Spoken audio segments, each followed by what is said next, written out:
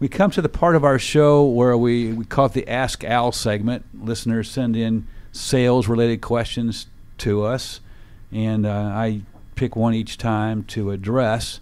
If you have a sales-related question or a sales management-related question you'd like for me to get answered on the air, send it to my email address, al.simon@sandler.com, and maybe your question will be selected.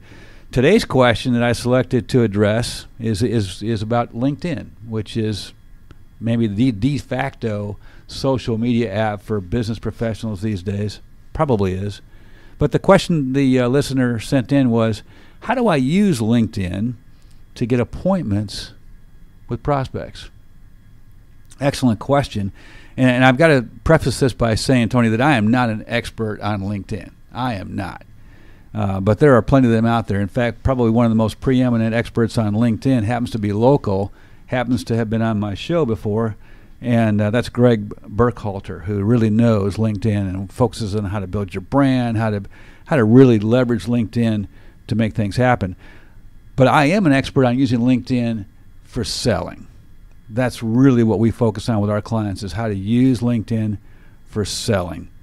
And I can tell you that the way not to do it, I call it the connect and pounce strategy.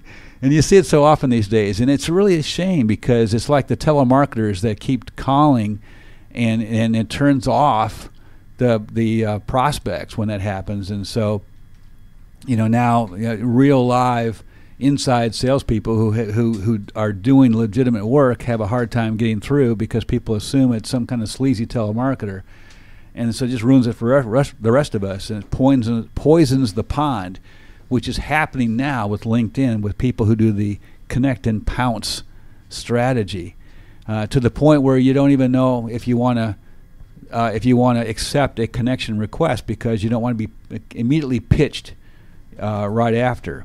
So let's not do that. Let's not connect and pitch, connect and pounce. Let's not do that. We've got to remember that LinkedIn is really a marathon, not a sprint. It's a long-term game. If you think about regular networking, in-person networking, you get to know somebody, you talk with them about what they do for a living, and it probably would not be appropriate in many cases unless the prospect suggests it, that you suggest an appointment on that first conversation. Well, LinkedIn might even be the same, but it might even be even more of a lag time, because really if you connect with someone who's in your target market on LinkedIn, and maybe even tell them in the message, the note that you put with the connection request, hey, look, I'm not going to spam you, I'm not going to pounce on you and pitch you, I'm just going to look forward to seeing your content posted, and hopefully you'll look forward to seeing my content posted. And then from that point on, this person is in your target market, so you're going to look at their posts, you're going to like and comment and things like that, and then at some point in time you can suggest an appointment, but not right away. Maybe even not in the first few months, really, if you think about it. That's the professional way to use it. And of course, another real great way to use LinkedIn is to look at the direct connections of the people that you are directly connected to and see who you want to be introduced to, and in a professional manner ask for that introduction, which is one of the things that a lot of our clients look to us at Sandler Training to help them craft those kinds of messages and carry out those kinds of tactics. So that's really the best way. And LinkedIn's a great tool for selling, but it needs to be used correctly. It needs to be used professionally, and not the old connect and pitch or connect and pounce. It's just awful.